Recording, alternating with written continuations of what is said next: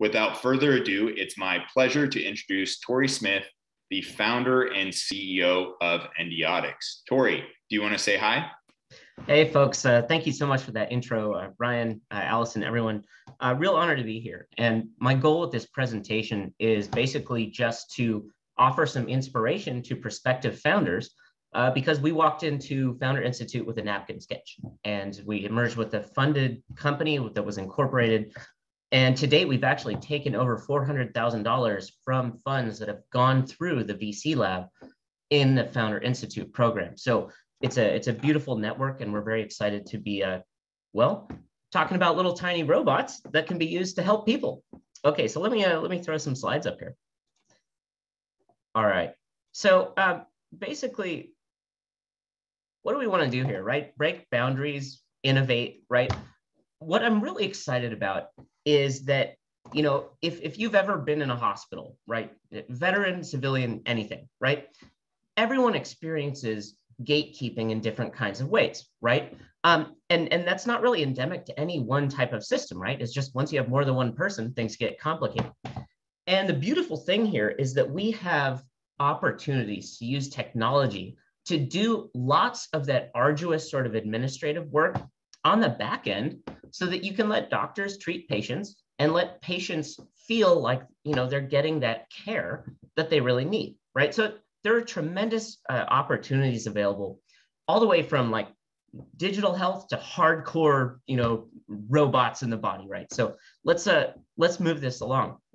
So the way I see it, why don't we start with our veterans, right? Let's give them the best care in the world and then use what we learn there to take it to the rest of the US patient population and then the world at large, right?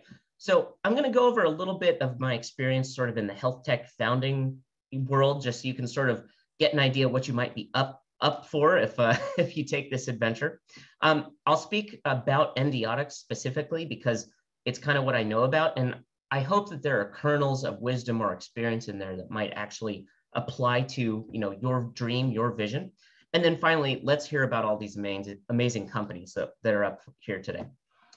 Okay, so first of all, you know, what the heck is health tech, right? You know, there are so many words out there. And the funny thing is, there are investors out in the world who, you know, would say they're a health tech investor, but they're really looking for sort of a very narrow part of the silo, right? So all I really want to say here is that health tech is anything that helps people, you know, lead better lives using technology, anything from hardcore med device to mental health, right, to wellness.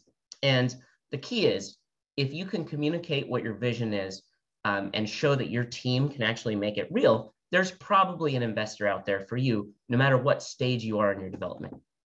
Okay, so first of all, let's just talk about regulatory, right? Because health is regulated because we don't want to hurt people. We want to heal people.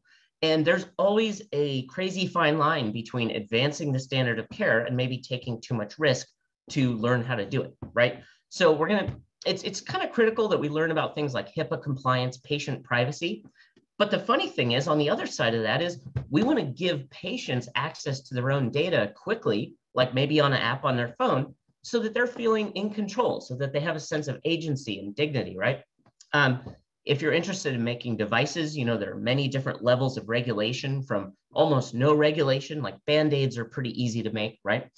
When you start sliding catheters into the body, or, you know, putting robot pills into the body, things start to get a little bit more serious.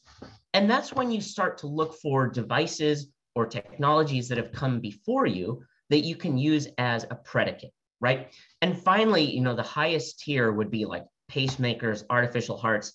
These things can take many years to get to market, like 10 years. And these are things that like major institutions typically are helping to develop. So to back off here a little bit, there's a big spectrum out there in regulatory.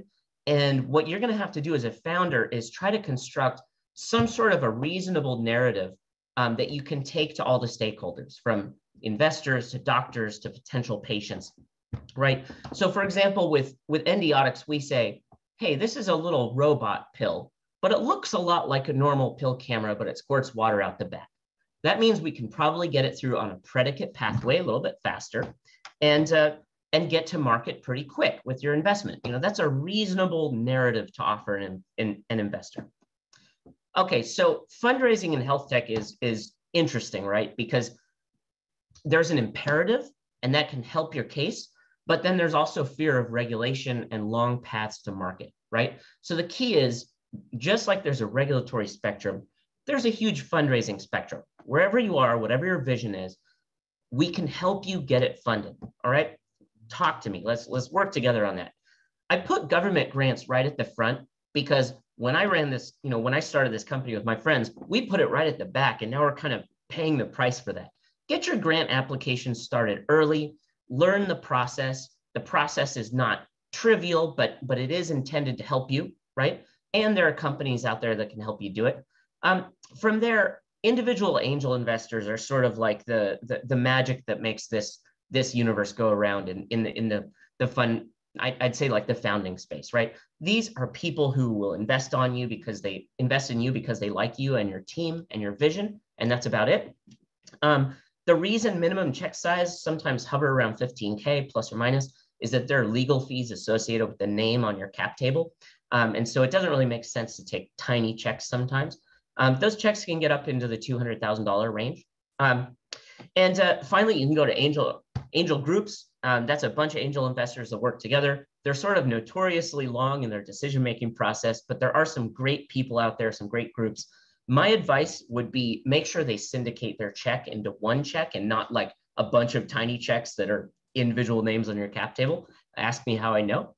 Sometimes they even charge you money to present. So they're kind of their own place, but they are a very interesting link between small checks and early stage venture capital. So from there, we move into the VCs. I think every founder has a dream of, a giant VC writing the one big check, and then you've just succeeded. Getting venture capitalists to invest in you is an interesting adventure, but it's important to note that within that spectrum, there are seed stage funds. There are people willing to write money, on day one. So just understand there's a spectrum out there. And as we move down this list, you're getting increasing levels of due diligence required, right? You're going to need a data room with a lot of stuff to back up your case. And finally, one of the newest developments is equity crowdfunding. Basically, you can now do sort of the equivalent of a Kickstarter for your med device startup or your medical startup. They typically syndicate the check, which is good. It's sort of considered dumb money, which is both good and bad. The good thing about it is people aren't joining your board and telling you what to do, right? So maybe one of the challenges could be that some VCs respect it, some get turned off by it. So bottom line, understand there's a whole spectrum for fundraising, and that's okay. All right, let's keep going. So let's talk a little bit about Endiotics, right? Our dream is to create a whole new standard of care where tiny robots go inside the human body and fix things, right? Like this is straight out of science fiction. And our goal is to kind of start somewhere reasonable. A little bit about our personal story creating Endiotics. I'd worked in the med device scene for many years in many different areas. I'd always kind of felt stifled, and I felt like the scene was a little bit too risk averse. In other words, I was kind of like an arrogant cube jockey, right? I could barely see past my own cube at that time. But eventually I got to this point where I was feeling a little depressed and feeling like maybe my career was sort of peaking in a way that wasn't too exciting.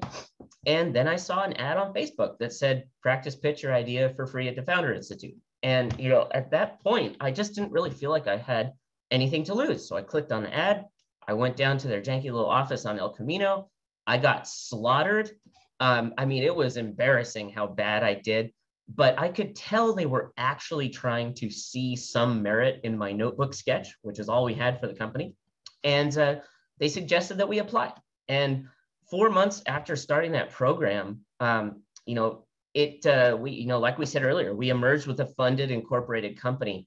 2.5 years after that, we've actually put 23 of these little tiny robots through our own bodies.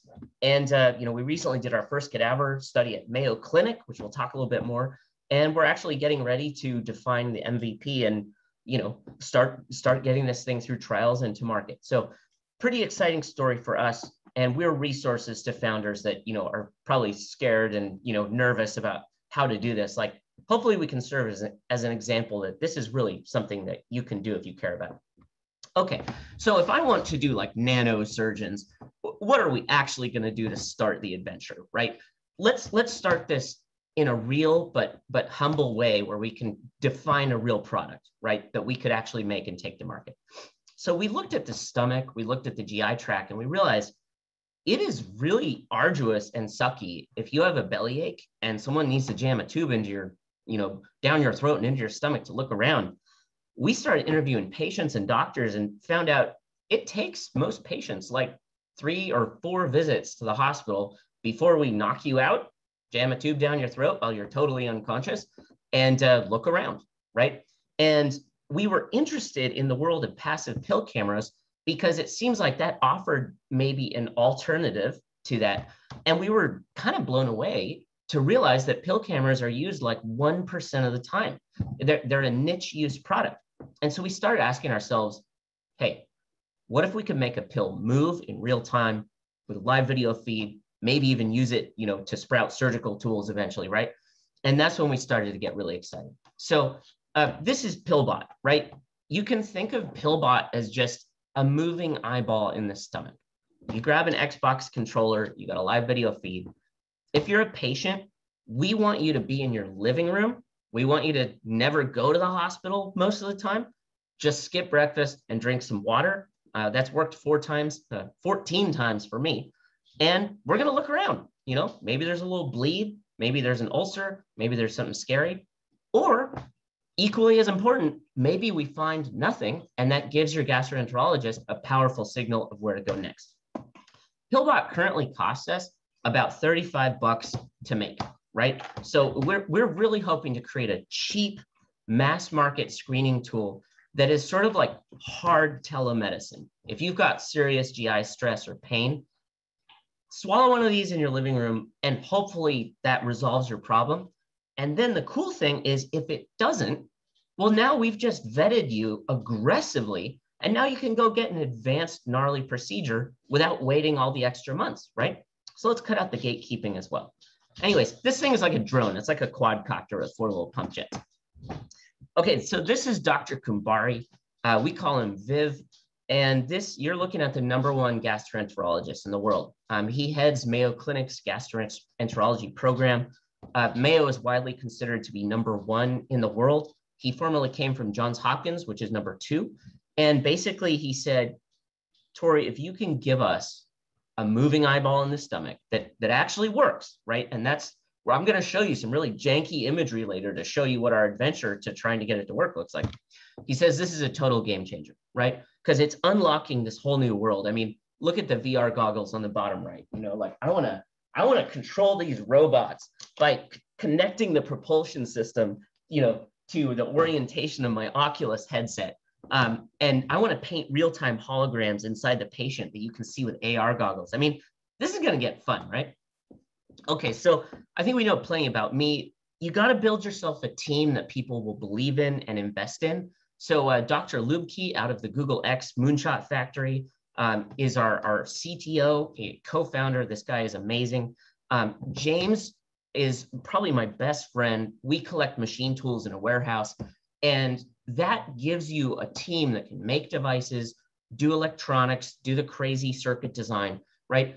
And as you start to build a team that people can believe in, you can start to take checks, which is cool. And then we're also excited to have the #3 institution in the world, King's College London, which Dr. Hay is heading up.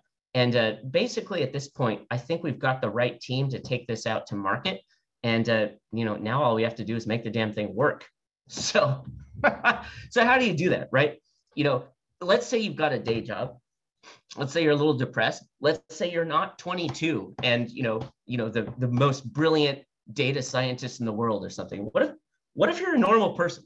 How do you start a company, right? And the key is you can actually start wherever you are, right? There's an investor out there willing to talk to you. And so we literally just started building robots, right? And slowly got them smaller and smaller. When they got to thumb size, people started to get very, interested. And finally we got down to pill size and things really got off to the races. So just start wherever you are. And institutions like, VHA with the Innovation Network, and then also with Founder Institute or any good accelerator will help you take those next steps. Don't wait on your ideas, right? Okay, and then just show that you can make progress over time, right? So you incorporate, you raise some money, you file some IP. We recently got our first patent granted. We're excited about that. We also have a lot of other patents in the works, right? Here you can see Viv and our CTO, at that Mayo cadaver study, basically just show over time that you can make this thing real, right?